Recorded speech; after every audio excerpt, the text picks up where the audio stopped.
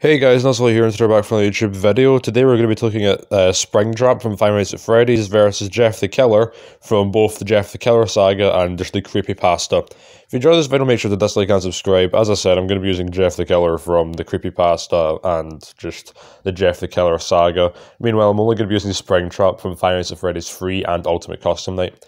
Also, a shout out to the boss of Random for making this thumbnail for me, really appreciate it. Also, like a quick disclaimer about the next time. Technically, what's shown at the end of this video isn't the very next video on my channel. It's the next versus video, but it's not, what's going to be coming out next week. So, you understand when it happens, but, that is the next versus video. It's just the next versus video won't be out for another 2 weeks. So, let's just get around to it. For strength and attack potency, Jeff the Killer, of course, is capable of just one-shotting humans. He's also capable of damaging those who could claim to and have, in some instances, hurt him.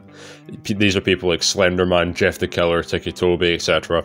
And Jeff the Killer could survive being set on fire, which, to survive that, you need to be able to take like 2.7 joules per second of being on fire.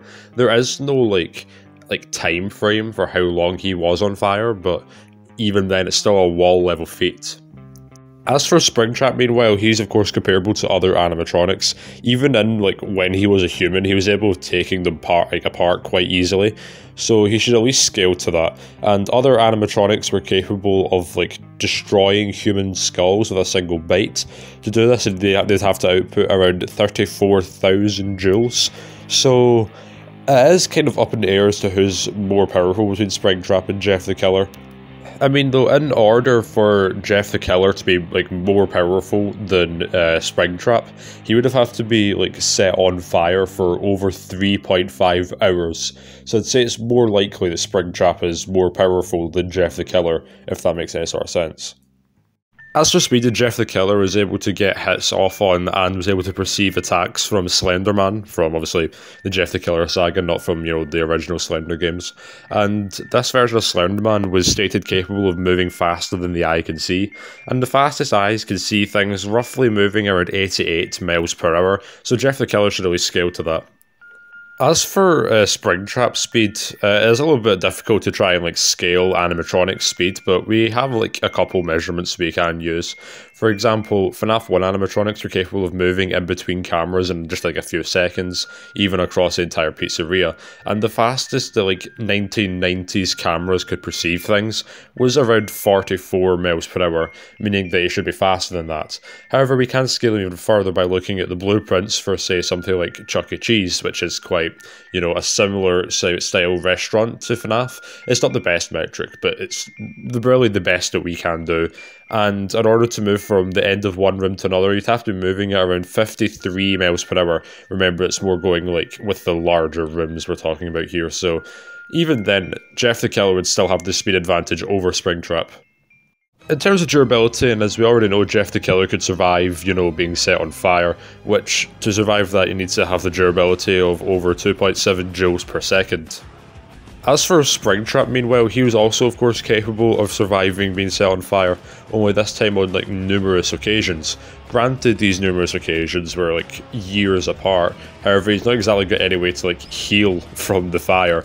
So I would probably argue that Springtrap's durability is possibly more impressive, however, given the fact we don't know the time frame for either of them, it's reasonable to just leave it as a draw.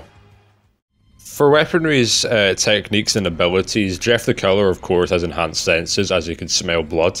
He has body manipulation, as he can twist his spine like a snake. He has stealth mastery, and also multiple knives, which he has full mastery over, and just doesn't feel pain. As for Springtrap, meanwhile, he's also a master of stealth and has social influencing, as he's able to lure kids away. He has self-sustenance, meaning that he's able to survive, long periods of time without, eating or anything like that. And he has inorganic physiology and is ageless. He has possible, illusion creation, technological manipulation. It depends if you think that he's in control of the Phantom animatronics or not. He has a berserk mode, has enhanced senses, and has minor technology manipulation himself anyways, because he can cause lights to flicker, and of course is resistant to fire manipulation, so In terms of who has a better weaponry, I think it's clear Jeff the Killer has. The Springtrap doesn't really have any himself. Who has better abilities, that's even more up in the air. If you give Springtrap his illusion creation, then I'd probably say him, considering the only thing that's really impressive about Jeff the Killer that can really help in the fight is his resistance to pain. Since, yeah, being able to manipulate his body is quite impressive, however, it doesn't really matter when, you know, Springtrap's body isn't exactly human to begin with, or at least, like, on the outside, so I'd probably say Springtrap has better abilities if you give him that. If not, then obviously Jeff the Killer does. It's kind of up in the air. And for versatility, it's also Springtrap that has it. In terms of weaknesses, Jeff the Killer is only notable ones. He's quite overconfident and arrogant at points. Meanwhile, for Springtrap, he can be lured like from the voice of children due to his suit, and he also can be lured physically if he knows he has, you know, another opportunity to kill more children. For example, he went to Henry's Pizzeria just because he couldn't resist the urge to kill more children. So, in terms of who's the worst weakness, it is more than likely Springtrap, however, and when it comes to like what's going to affect the fight more, it's more than likely Jeff the Killer, since any child in the vicinity in a Jeff the Killer Springtrap fight is going to die anyways, let's be honest.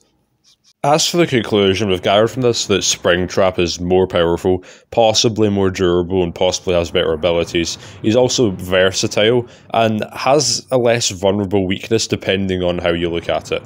Meanwhile, for Jeff the Killer, he's obviously faster, he has better weaponry, possibly better abilities depending on what you use for Springtrap, and again, possibly, you know, not as vulnerable, again, depending on how you look at it. So, who wins the fight?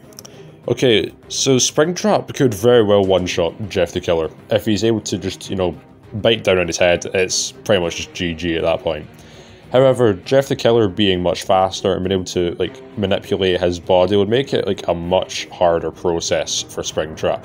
Even if Springtrap was able to, like, damage Jeff the Killer in any way, yes, it could, you know, fatigue him or, like, prevent him from moving as quickly, but it wouldn't cause him physical pain, and therefore, from that point of view, wouldn't deal as much damage, so to speak. Meanwhile, Jeff the Killer could realistically just, like, chip away at Springtrap, since he is faster, and, you know, would eventually just kill him from there. Both of them have self-mastery, which can be quite useful. However, seeing that Jeff the Killer can literally smell blood, he would probably be able to sniff out Springtrap anyway, so there's not much of a way that Springtrap could get the drop on him.